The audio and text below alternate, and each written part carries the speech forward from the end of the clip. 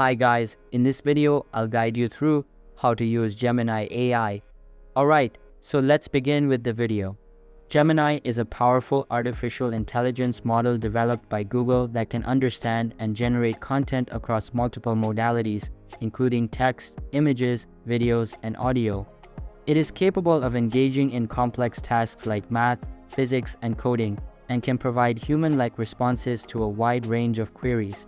Gemini is currently available through the Gemini chatbot and will gradually be integrated into other Google services. The model is described as being able to generalize and operate across different types of information seamlessly. To start using it, follow along.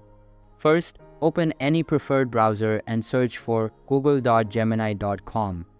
This will take you to the official Gemini website. Simply sign into your account or create a new one to continue along.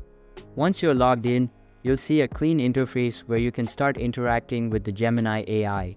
You can ask it any queries or questions you have. For example, you can ask it to summarize a long article, explain a complex topic, or even help with writing tasks like emails or essays. Another cool feature is the ability to upload images. If you just upload an image and then ask it to describe what it is,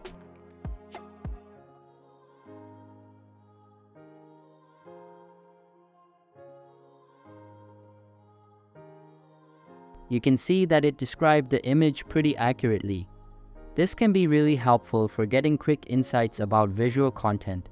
The AI is trained on a vast amount of data, so it can engage in all kinds of conversations and tasks.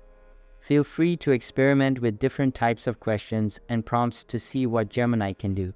So that's basically how you can use Gemini AI. So that's all for this video. If you find it helpful, consider subscribing and giving this big thumbs up, and I'll catch you in the next one. Thanks.